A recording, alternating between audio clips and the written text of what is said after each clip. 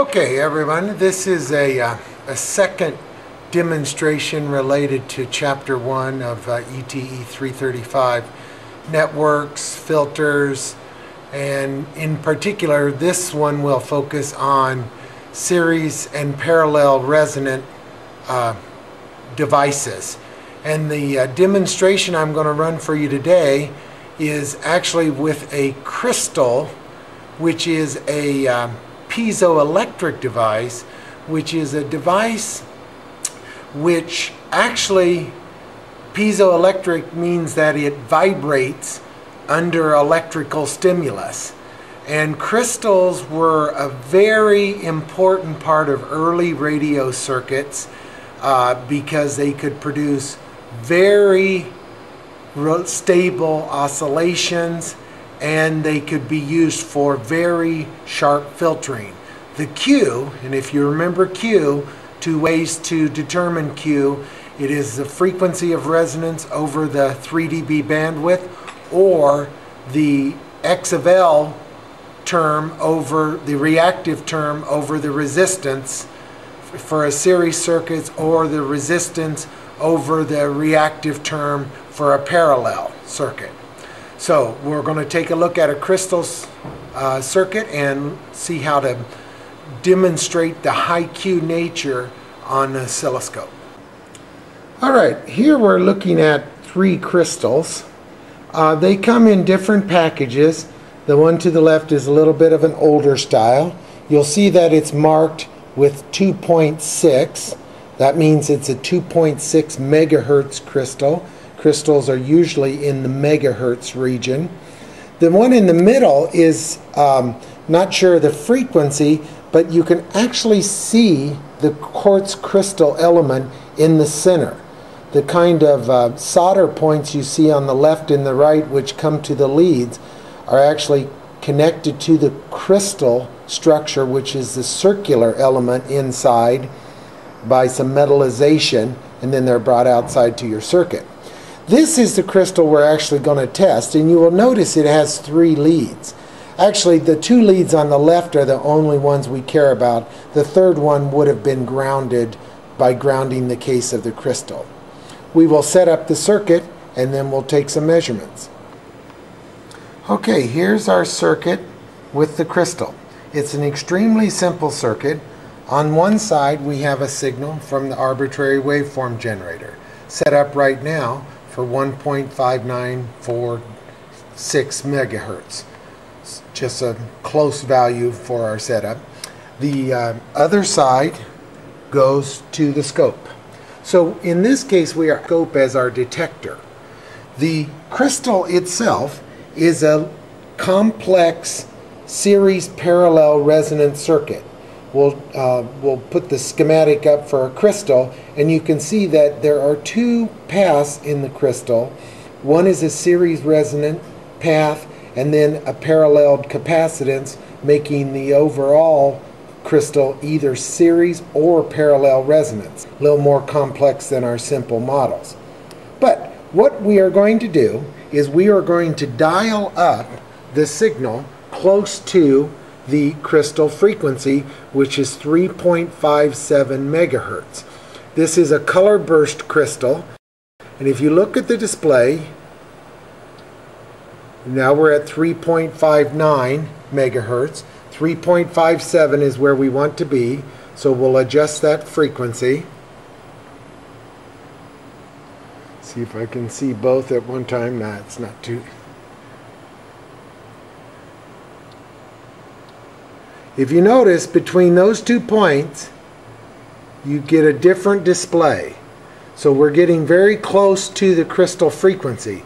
Crystals have incredibly high Q values. So when I get closer, I'm going to get a closer display, and I just go back and forth, maximizing the value of the signal on the scope. We'll rescale here. Change our frequency of our generator a little bit more. There's the signal.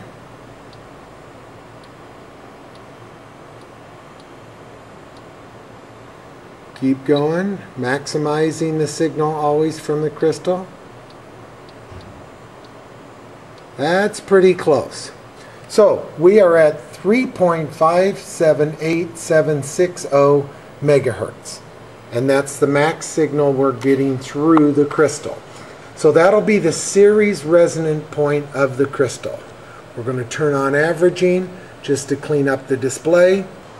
Okay, I have set up the scope to measure the voltage across the crystal and the RMS value on the scope.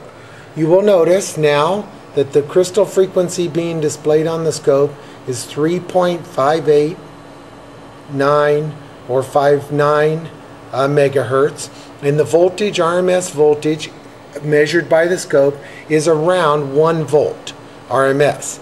Now why did I pick that to be 1 volt? Well, I want to determine the Q of the crystal, and the way I'm going to do that is measure the resonant frequency, which is the frequency of peak response, which I've already determined to be this value. And then I'm going to find the 3 dB point so I can measure to where the signal goes to 0.707. So on the generator, the resonant frequency is 3.57870 in megahertz, so 3.5776 megahertz. On the scope, now I will adjust the resonant frequency until the response is 0.707. Notice that I'm making very small frequency changes actually in the hertz, and I'm getting the changes. So the crystal is extremely high Q. I'm close there. Just one click away. 0.707 or 707 millivolts, and the frequency is 3.578730 megahertz. So that is the lower frequency.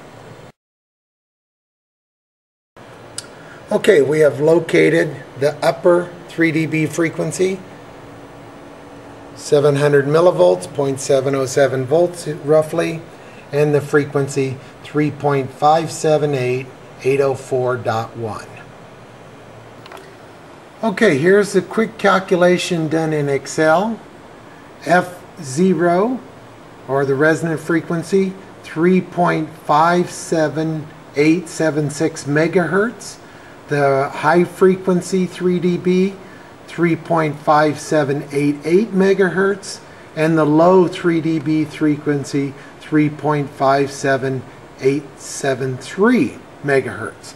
This gives us a bandwidth 3 dB of only 73 hertz, incredibly small bandwidth, actually too small for radio work with voice signals, but okay for oscillators. And then the Q, by the calculation FO, resonant frequency over bandwidth 3 dB, is 48,493, or almost 50,000. No other devices will give you Qs of this high. Typical inductor Qs for RF work are around 100.